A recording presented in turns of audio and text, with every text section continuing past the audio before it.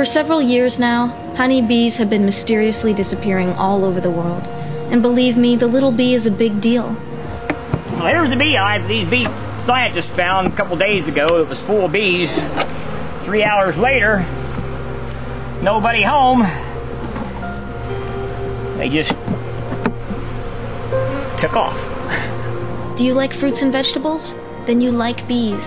Bees pollinate a third of our diet. And without bees taking pollen from one apple tree to another apple tree, you wouldn't get any apples.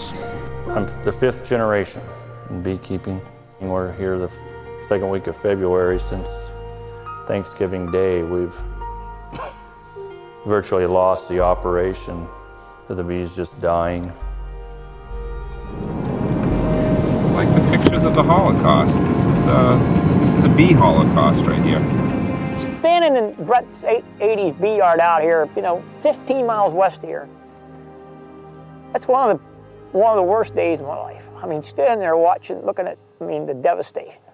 I'm narrating the documentary, Vanishing of the Bees, because I'm concerned about bees, and I know this film can help turn this grave situation into an opportunity for people to come together and make changes for the good of the bees, and everything else on our planet. We don't have to wait for the government to act on some of these issues. We can do something today. I had been hearing a lot about bees not having enough food, and we decided to plant some.